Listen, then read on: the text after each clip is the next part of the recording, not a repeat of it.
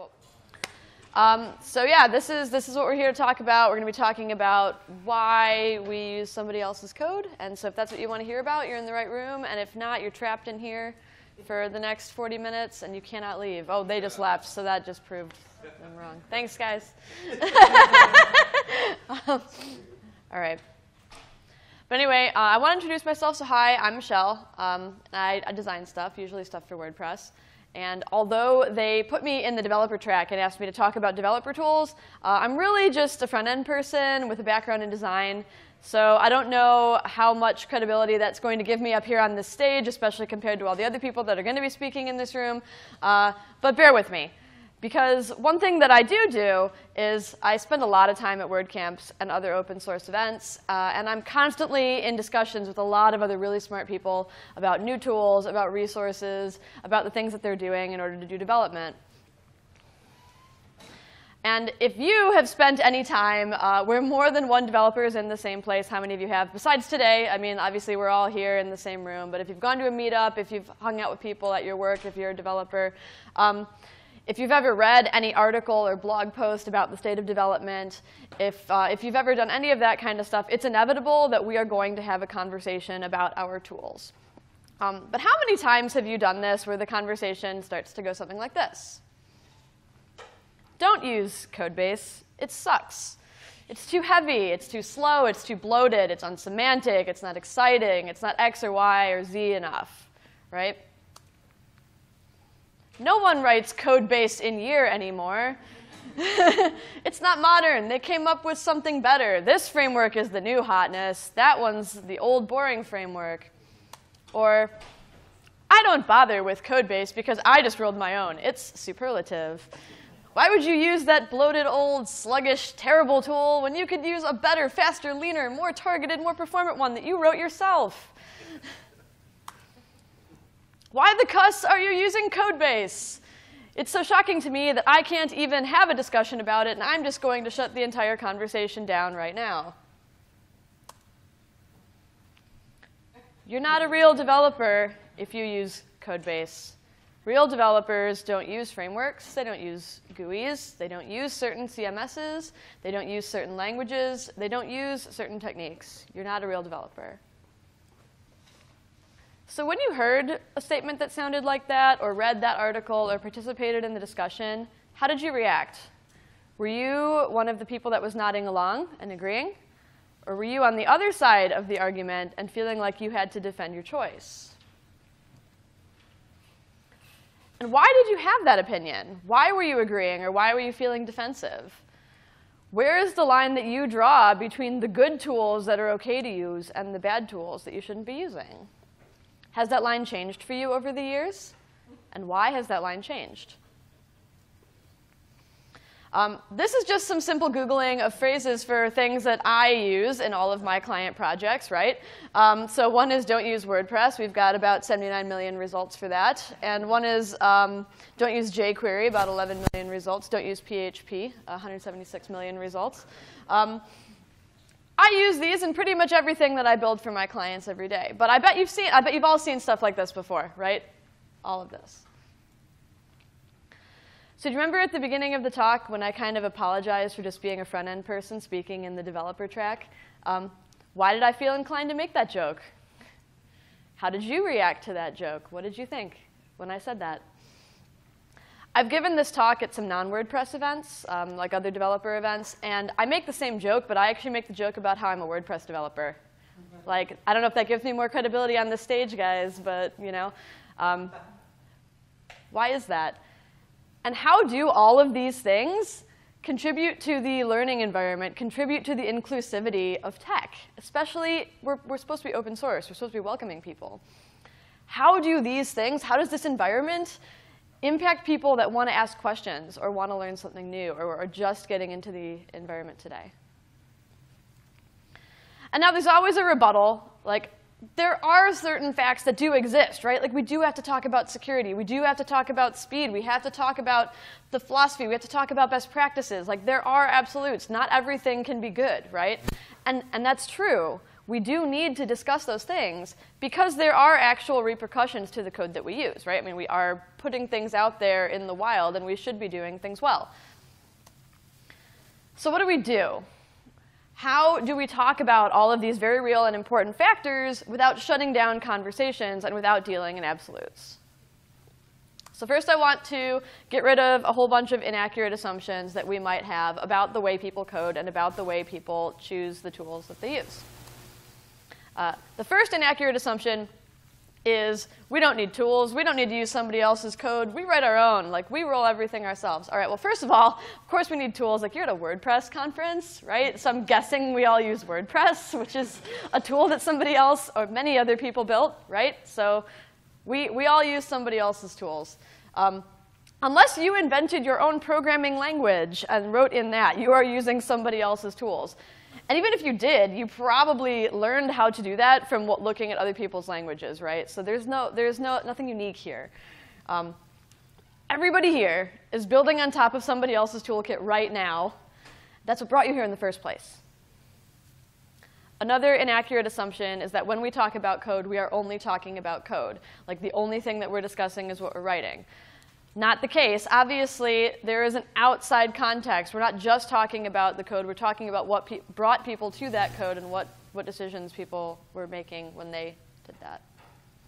We also assume that there are universally right and wrong answers that are the same in all situations. And obviously, of course, clearly, you have come up with the right answer, and everyone else is an idiot until you learn more and change your mind, and then that's just the right-er answer than it was before. Like, you were right before, but now you're more right, and maybe you were an idiot before, but it's fine because now you're better. Clearly, that's not actually the case. Another inaccurate assumption is that the only limiting factor that people have is a lack of skill. And also that every single other person can, wants to, or needs to gain that skill. And so the answer is simply to teach people to use better tools, AKA the ones that you think are the right ones, which are obviously better because you think they're right.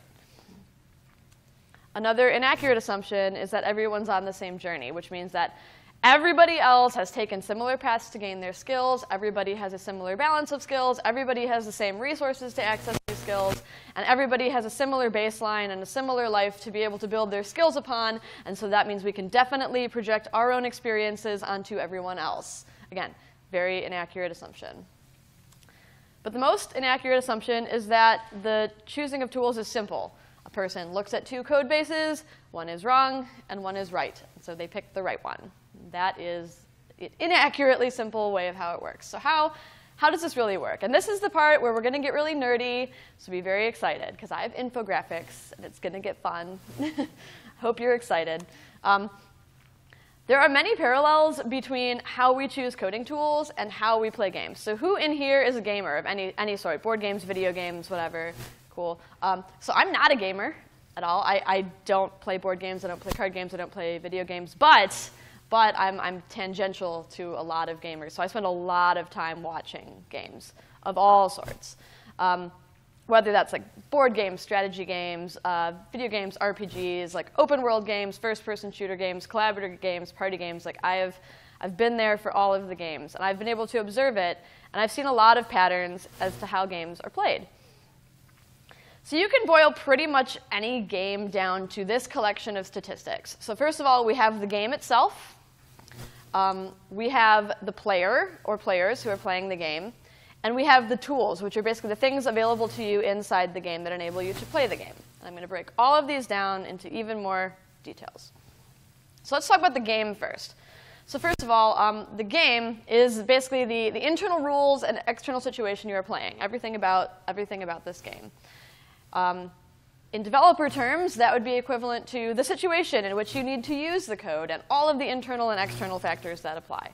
So there's a lot of different things that go into a game. Here's some like nerdy looking stuff. So games have an ecosystem. This ecosystem has different factors like time, complexity, resources, and importance. I'm going to break all of those down. And games also have different kinds of objectives. So you might have a resource management style game where you're trying to kind of build an empire. You might have a competitive game versus a collaborative game, which are very, very different. Are you playing against the other players? Are you playing with the other players? Are you trying to accumulate things? Are you trying to get rid of things? There's lots of different objectives to games.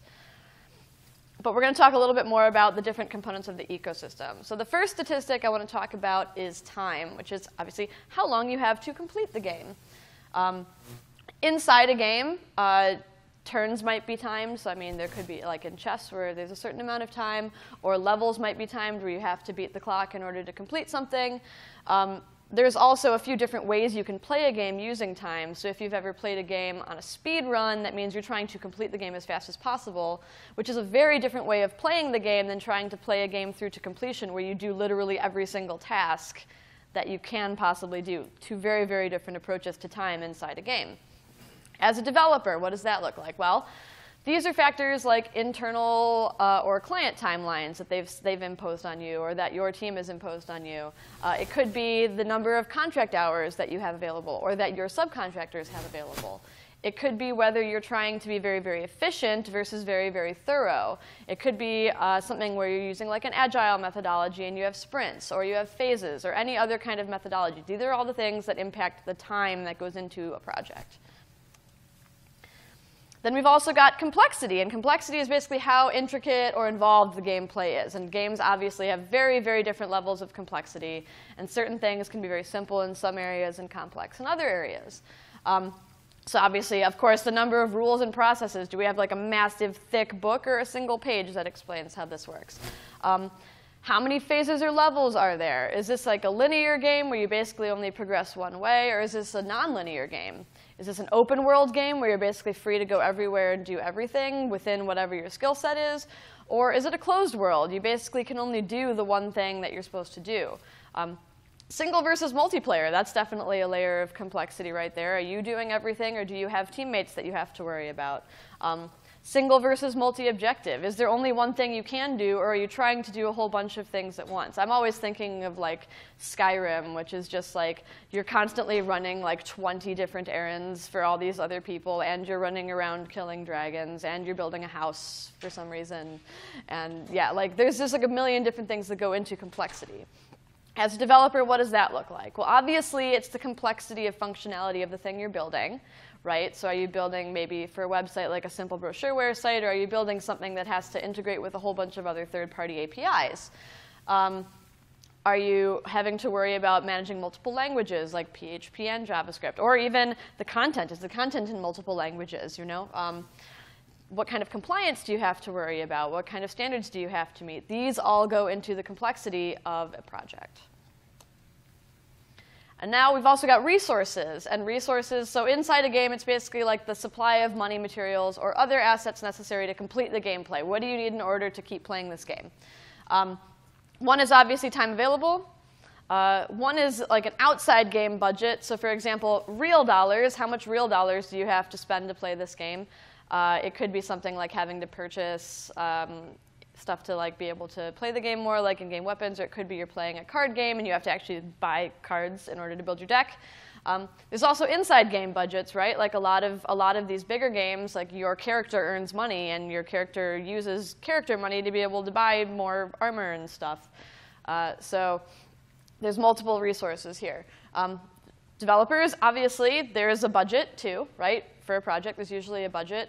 There's also how much manpower or developer hours do you have available per week or per day or per month or whatever.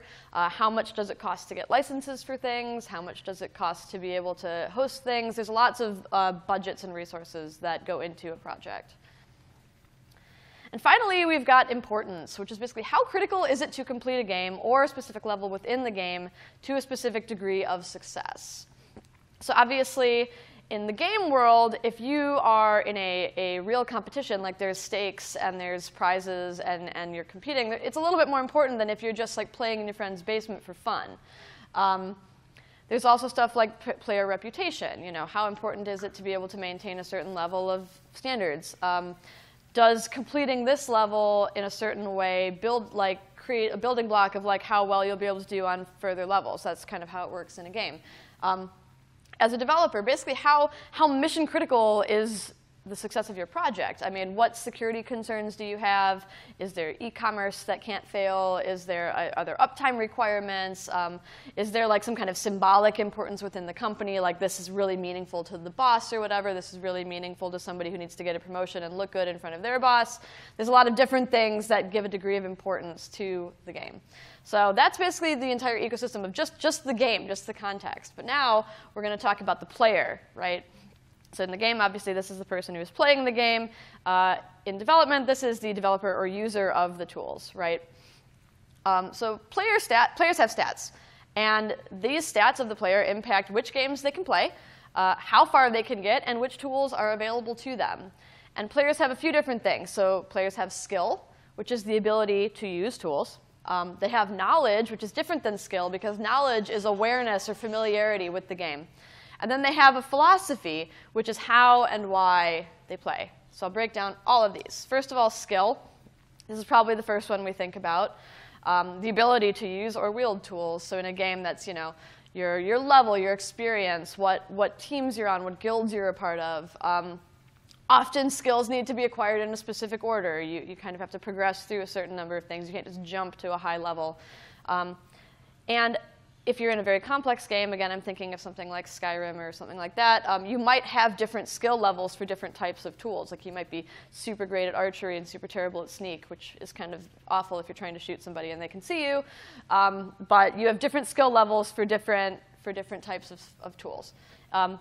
As a developer, there's lots of different things you can have skill levels in. The languages you know, the type of dev work you do. You're a front-end person, are you a back-end person, are you a sysadmin person, do you have a traditional computer science background?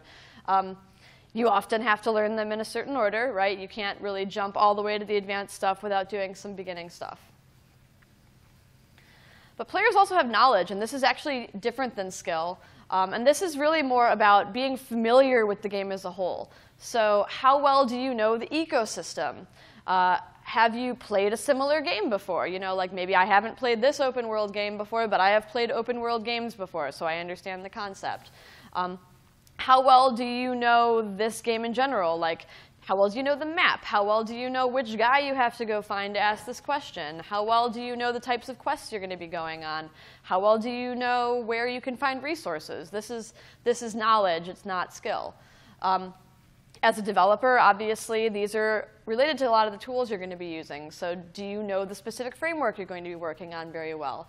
Do you know the language you're writing in? How well are you familiar with the community and who is doing what and where you can go to ask questions? How well do you know the CMS? Are you object-oriented? Are you functional? Like, do you write in Sass or less? Like, there's so many different things that you could have knowledge about. And then there's also the philosophy, and this is how and why we play the game. And your philosophy has a big degree of influence on the attractiveness and utility of the tools that are available to you. The same player can play the same game totally differently with different philosophies. So for example, if you're a game player, do you prefer to play the game very straightforward and following the main story? Or do you prefer to play games as fast as possible and competing for speed? Or do you prefer to play games where you do every single one of the side quests? Those are very, very different ways of playing the game, and that influences the tools that you choose and the decisions that you make. As a dev, how do you write your code? Why do you write your code? Do you want to write it to be readable? Are you trying to make it maintainable by other people? Are you trying to write code to be secure? Do you want it to be accessible? Do you want it to be very performant? Do you want it to be bleeding edge? These are all kind of very different philosophies that might lead you to make very different choices in how you write your code. How many comments do you write? Do you minify everything? What do you include in things? How well do you document things? Like what things are you choosing to write with? Very, very different philosophies. And then finally, we have our tools. And the tools are the actual specific things that you are using to execute. So in a game, that would be the specific weapon, the specific resources, maybe a specific character, a specific set of moves, a specific set of armor that's available to you. These are all your tools. And each tool has a set of requirements and a value and a risk associated with them. The requirements kind of limit which players and games can use them. But value and risk are kind of relative, and each person picks those kind of based on their own philosophy. So as a developer, again, these tools are what languages, what frameworks, what snippets, what plugins, what modules, what themes. Generally, we will be using more than one tool over the course of a game or over the course of a project. And we might change the tools as the game changes. So we might start out by using these simpler tools and end up using more complex tools. Each of the attributes that a tool has, the player will assign either a value or a risk, which is, again, relative to how the player is playing the game. So let's talk a little bit about value. So I've got some little icons. So let's say this particular tool right here, on the plus side, the value, it is secure, it is well supported, and it is well documented. So these are kind of positive points in favor of using a tool. And if these positive points align with what you as a player deem to be valuable, and this is like how you play the game, then this is a tool that's going to be ranked positively in value to you. Some of these values can be mitigated by risks that are higher than the value. So for example, this tool is the same tool, but it might be secure and supported and well documented, but it's also time-consuming and complex. So these are negative points. Whether or not you decide to use this tool can be influenced by which of those you think is kind of more important, right? So if I'm trying to do something really, really fast and without having a lot of time to learn it, I may not pick a time-consuming and complex tool, even if it's secure and well-supported and well-documented, right? Because it just doesn't fit with my philosophy for this game. But if I have lots of time, or if I'm trying to learn something new, or if I don't mind that it's complex because I need it to be complex, I may decide that this tool is positive and I really want to use it. So the player philosophy and what game you're playing will determine whether these risks outweigh the benefits. Each tool also has a set of requirements. So it's basically the skill and knowledge level required to be able to use the tool, also which game you are playing. I'm obviously not going to use Armor to play Solitaire. I mean, I could. That would be kind of fun. But so these are like basically your prerequisites for player skill level, knowledge, and gameplay. So for example, this particular tool needs somebody with a skill level of 5 and a knowledge level of 8. These are just arbitrary random numbers I made up. So if you don't meet those, you can't use this tool regardless of whether or not it meets your philosophy, right? That's just how games work.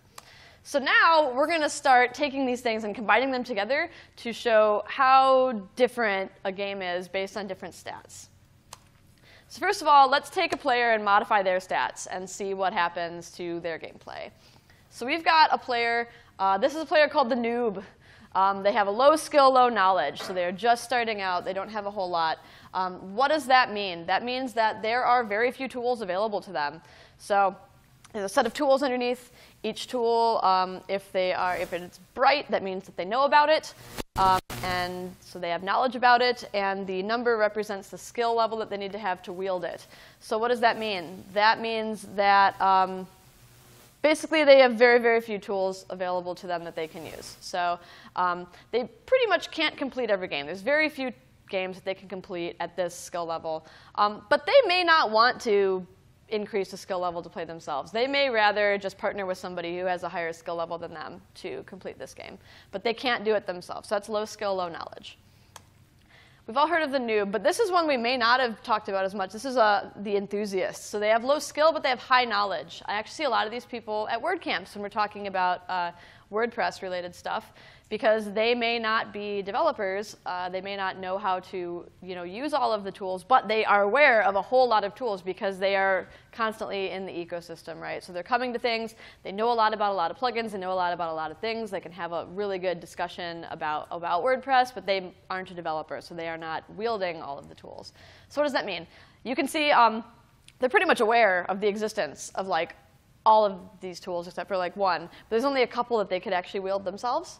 So these people often desire to learn. They want to increase their skills, or they want to partner with a player with skills to do something interesting. But these are really interesting players that we don't often talk about, because we usually assume that people are either noobs or experts. This is another kind of player level. It's actually a really awesome player level, I think. This is another one we don't talk about, too. This is the artisan, where they have a high skill but low knowledge. What the heck is that? How do you have that? Well, picture this. a PHP developer, a traditional PHP developer, trying to build something in WordPress. So WordPress is built in PHP, right? But so they are great at PHP, right? They could PHP circles around me, probably. But they don't know WordPress. So they don't know like the WordPress way of doing things. They're constantly reinventing the wheel and doing stuff that WordPress already has something for. So this is an example. They could wield almost every single one of these tools, but they don't know about them. They know about like one tool. And so they are kind of in a similar situation to the noob, where they're struggling with it. They're also like get easily frustrated, right? Because they know that they know PHP, but like they don't know how to write for like WordPress, and so they get very, very frustrated and feel like they're being restricted and that these rules are very challenging. So I feel like the artisan is a very, very interesting player as well, because they get easily frustrated. They're very, very smart, and all they really need is more awareness of the ecosystem, but they already know how to use most of the tools. And then, of course, we have the expert, which is the high-skill, high-knowledge person. Many of the people that are speaking and attending this event are this. They are aware of most of the tools, and they know how to use most of the tools. They definitely have a desire and ability to keep learning. And they're also the ones most likely to argue about tools, right? So that just shows you just how changing the player impacts what tools they can pick, right? But now, let's modify the gameplay. So let's talk about different kinds of games. This is fun. So we've got the churn and burn game, which is a low-time, low-budget game, everybody's favorite game, which definitely influences the value and risk ratio of tools. So here we've got a selection of tools. We've got the tools that we can use and the tools that we've decided are a good idea to use. Even high-skill players, even players that are high-skill, high-knowledge, expert players, may choose to wield simpler tools due to the ease or cost of use. So this could be somebody who could definitely roll their own anything, but they're working on a churn and burn game. They are going to probably pick something that is mostly pre-built in order to get it out the door in time, right? Or get it out the door in budget, because it makes sense in the context of this game. So yeah, so if you're a developer, if you do something quickly or cheaply, you'd probably be more inclined to reach for an existing framework, especially if you have lower skills in that specific area. So like if you're a back-end dev, you may end up using a front-end framework like Bootstrap or something similar to that to put the UI together because you want to try to get something out the door, and front-end is not your specialty. Here's another game. It's mission critical. So this is a high-complexity, high-importance game. Low-level players can't join this game. They do not have the skill set to join this game, right? Because this is an extremely complex, extremely high skill level required game. And the only tools that will work in this game require high skill and high knowledge and low risk. So this is a very, very different game because only very specific players can play it and only very specific tools can be used. So this is something like this is where you have to be very choosy about your code. So it needs to be very highly vetted. It needs to be very secure. Or maybe it needs to be maintained. Maybe it has to be bespoke. Like you have to be able to speak to every single thing in it and explain why it's there. So maybe we can't include other libraries. We can't use pre-rolled plugins. We have to do everything ourselves because we are extremely responsible for this. So that's this kind of game. This is the mission critical game. There is also the unbeatable game, right? The high complexity, low budget game. Certain combinations of game stats, you just can't play this game. You cannot win because you either have no qualified players or no usable tools. So if you've got I need the next Amazon for $500, I'm sorry, that is an unbeatable game. That is high complexity and low budget. We cannot do this. It just doesn't work. No tools are available to us that will beat this game. So then we've got the tools themselves. So basically, how do we pick these tools? How do we weigh things against each other? And again, we're talking about values, risks, and the requirements. So the risks and values, like I said, of any given tool will influence how they're chosen, even if the tools require a similar skill level to use.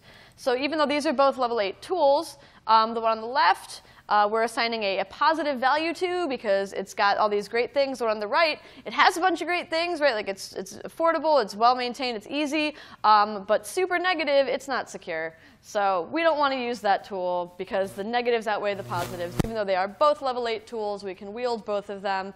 But we have definitely decided that that one is not a good idea and that one is. We could also, the tool selection is also influenced by our own player skill and philosophy, right? So player A, this is the same tool. It's a secure and well-supported and well-documented tool that is time-consuming and complex. Player A says, good, this is a positive. I want something that are these things. I don't mind that it's time-consuming and complex. Player B says, I don't have time for the thing that is time-consuming and complex. This is a negative. We're talking about the same exact tool, 2 different players, 2 different decisions, because they have different philosophies and they are playing different games. So value and risk are very relative to the game that you're playing. So a tool one player sees as an asset, another player might see as a liability. Same exact tool. So what does all of this mean? Now that I've thrown a bunch of infographics at you, what does this actually mean about discussing tools? Well, first of all, what it means is it is not simple. It is not as simple as looking at tool A versus tool B and saying that one is right and the other one is wrong. It means that it's very, very complicated, right? There's so much going on here. This is really more what it's like when we're talking about what tools we use. The choices we make and the tools that we use are impacted by our own skill, knowledge, and philosophy, by the restrictions and parameters of the project we're working on, and how we weigh the values and risks of each tool. So there are a ton of factors that go into every decision that we make. So obviously, decisions are multidimensional, right? That's what we're walking away with. Every decision is multidimensional. It is not simple. And there are other reasons that people make different choices than you aside from just lack of knowledge. So they are not just making a different choice than you because they don't know something. We also need to remember that not everyone wants to gain skill. Not everybody wants to learn how to wield every tool. Even when we want to spread knowledge and awareness through stuff like this or through talking to people, helping people out, it doesn't mean that everyone wants to learn how to wield the tools. We don't all have to learn to code or become proficient at every single tool, language, or framework. So what can we do? First of all, stop this.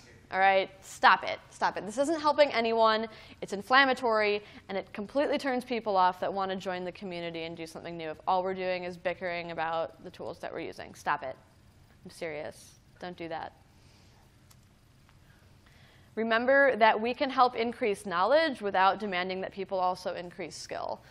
That means we can help our clients make empowered decisions without expecting our clients to want to become developers. I don't want my clients to be developers, but I can help them make educated choices about WordPress.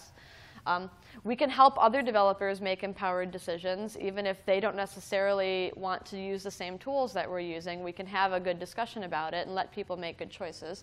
It doesn't mean, again, it doesn't mean that everybody has to learn to wield all the tools. We should also learn when to concede. So one thing I have learned from watching a lot of games is that good games include the ability to be able to concede without having to go through the entire, if you know you're going to lose, you don't have to just sit there and wait for yourself to lose many, many turns later. A good game will let you concede when you know that you're going to lose. We can learn when to walk away from something or when to ask for help. This is part of playing a good game. We can partner with people who have complementary skill sets. If we don't want to learn to wield a tool, we can find somebody who knows how, and then we can have a team, or we can have, so this is great. And it means that we can keep learning. We can have division of labor. We can have a party and go on quests together, and it'll be great because we need lots of different skill sets to be able to make projects good. And we can have empathetic discussions about our tools. So we can learn more about why we make decisions, and that will help us educate people when necessary and communicate effectively.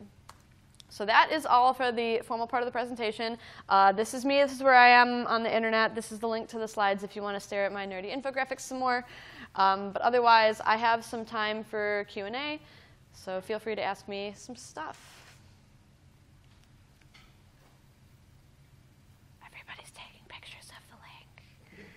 just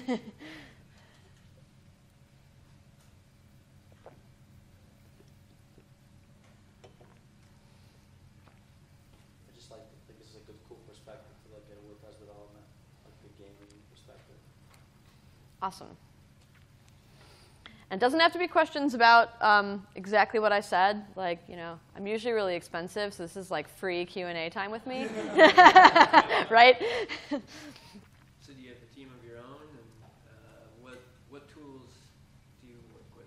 Sure. So the question for the at-home players, because I'm being videoed, was basically, do I have a team and what tools do I work with? So I'm independent, although I do not only my own work with clients, but I also collaborate with other agencies. So maybe I partner as a designer with development agencies that don't have in-house design. I've also partnered as a developer with design agencies that don't have in-house development. So that's kind of fun, being on both sides of that spectrum. The tools that I use right now, obviously WordPress is what I'm building most of my sites in, although I've done some front-end only stuff where I used, oh my gosh, Brad Frost's thing that he did for Atomic Design. That is a, oh my gosh, I can't remember the name. Well, anyway, he built a tool that let you build Atomic Design front-end delivery stuff, and it was really cool. And I'm going to remember it at 2 in the morning what it is. But I mean, I right now have kind of rolled my own starter theme that was roughly based on some of the stuff that Roots was doing. I've kind of like diverged from it. I've branched off from Roots. Sorry, I like puns. I have a theme that I work on. I've written kind of a flexible content framework based off of advanced custom fields, where I've basically rolled a whole bunch of common. So I've like built myself. It's all on GitHub. So Marktime Media. I'm Marktime Media basically everywhere on the internet. So if you want to find my GitHub, it's there. I've got a bunch of the tools that I use on there. I don't know. There's like a lot of things I could be doing better or different. Like I use Sublime Text to code, right? I don't know. I use Local for my local development, which if any of you went to that session this morning, I didn't, but it's good. Like Was it the Lodo or Local, the one by Local? the flywheel. Yeah. I mean, but everybody like. A lot of people I know use a lot of other things, but for me, like working independently, I don't need anything super complex to support. So I don't know. Yeah. Yeah, thanks. Mm-hmm. Yeah. What do you do when you encounter someone with the beginning of the presentation with those types of views?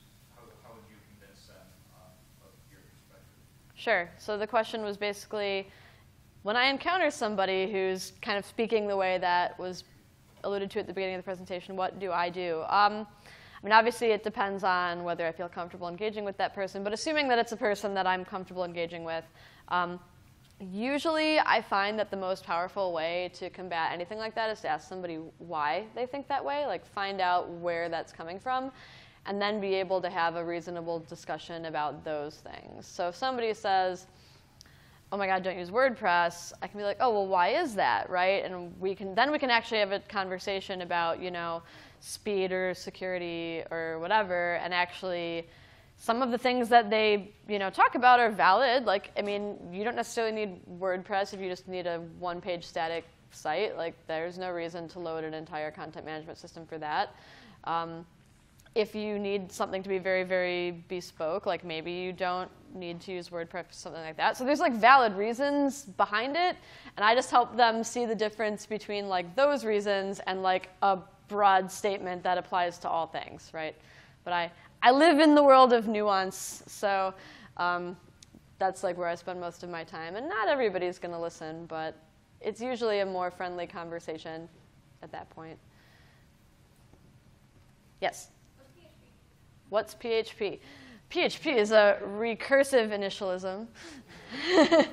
By the way, who in here knows the difference between an initialism and an acronym? I learned that in the last year. Yes? No? An acronym is a word that actually sounds like a word, like scuba, whereas PHP is an initialism because you say the letters. So I was brutally corrected on this one like about 1.5 years ago, and so now I'm spreading the joy so you don't have to have the pain that I felt.